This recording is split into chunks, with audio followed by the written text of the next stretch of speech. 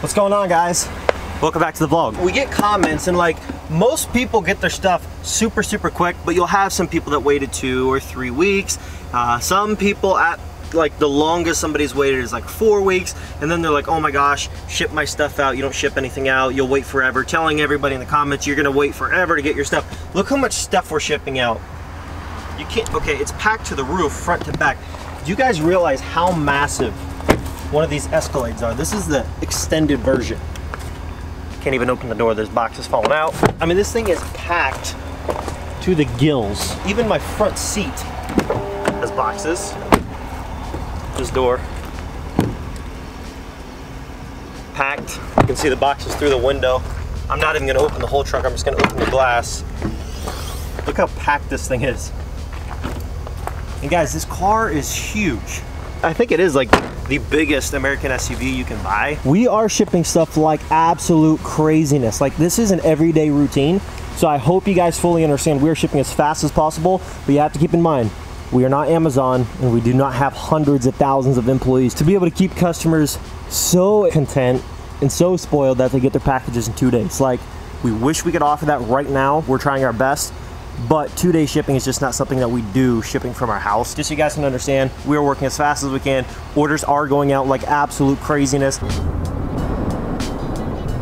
Oh my gosh, oh my gosh. Look at this thing, got it all shiny and clean, looking fresh. I've actually got a bunch of stuff in this thing, and I use this thing more like a truck than like most of my vehicles, if I'm being honest. So, open the Cadillac. And then I've got a bunch of hog feed in here, chicken feed, tree stands. I mean, I've got all kinds of stuff in here. So we're gonna get this all unloaded, get this put in the barn, and then we're gonna get to assembling these tree stands and set up a perfect hunting spot for Mrs. LNP.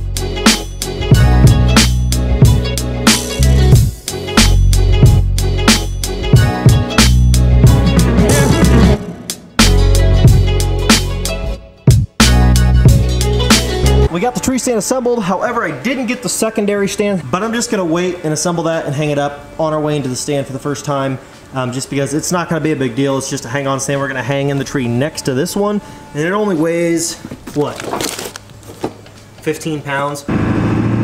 This thing even has cup holders, dog. What do you mean they don't have cup holders back in the day? Right there was beautiful.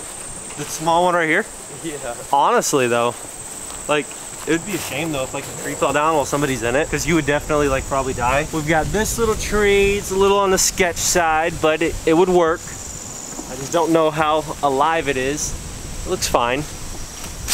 And then you've got this tree, which could work, but that looks a little sketchy. There's a hole in the tree. I don't know. We're gonna pick a tree, get this thing going up.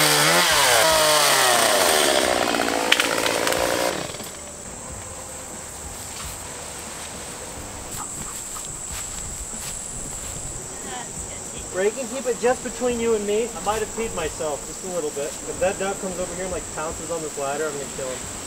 I mean, the view up here is freaking crazy. Oh my gosh, this is gonna be my spot. She thought I was setting it up for her, but this is a good spot. Always get in the tree stand and use the chainsaw.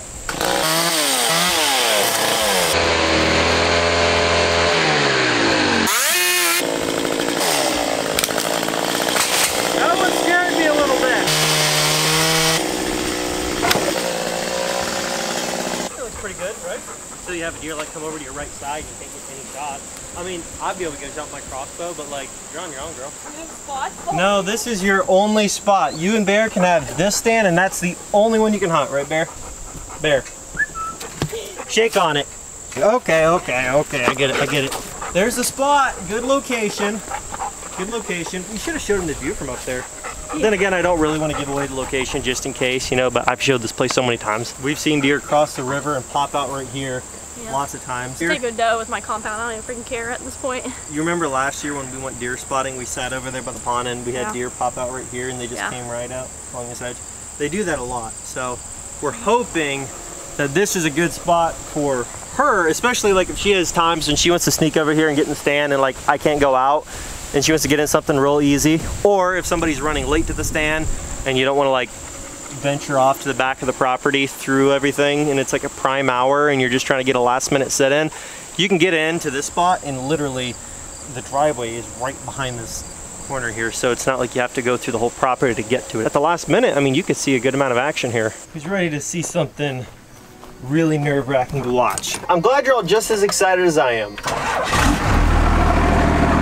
The game we're going to be playing is try not to hit the first gen, and it's just as sketchy as it sounds.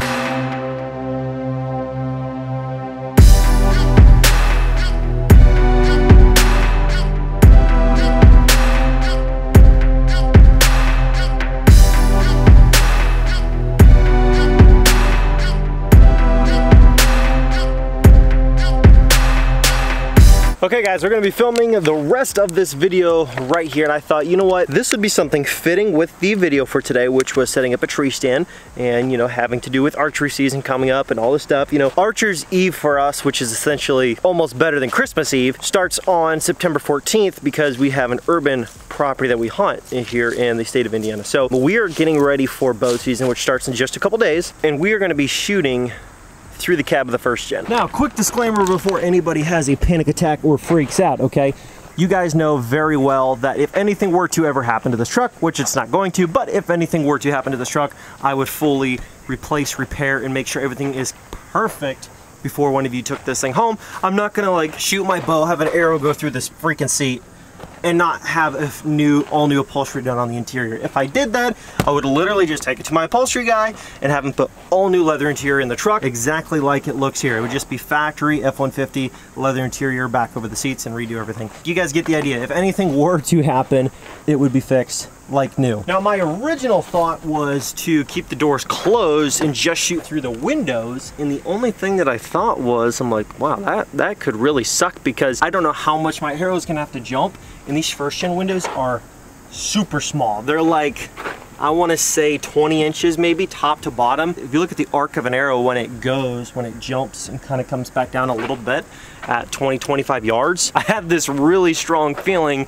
there would be a much greater chance I send an arrow through the top of the cab or something. So, you know what, how about we try it first, shooting 6 shots through the cab with the door open on both sides, and obviously you'd have to be a pretty horrible shot to hit the truck, but if you look in reality, the gap between the steering wheel and the seat is only about 10 inches. Okay, so in terms of width, with the target that I'm shooting, which is right there, between the seat and the steering wheel is only about 10 inches. Now, I do have lots of vertical, so I've got about 30 inches of vertical between the seat and the cab to let the arrow kind of arc and go down and not hit the truck. So let's get to shooting.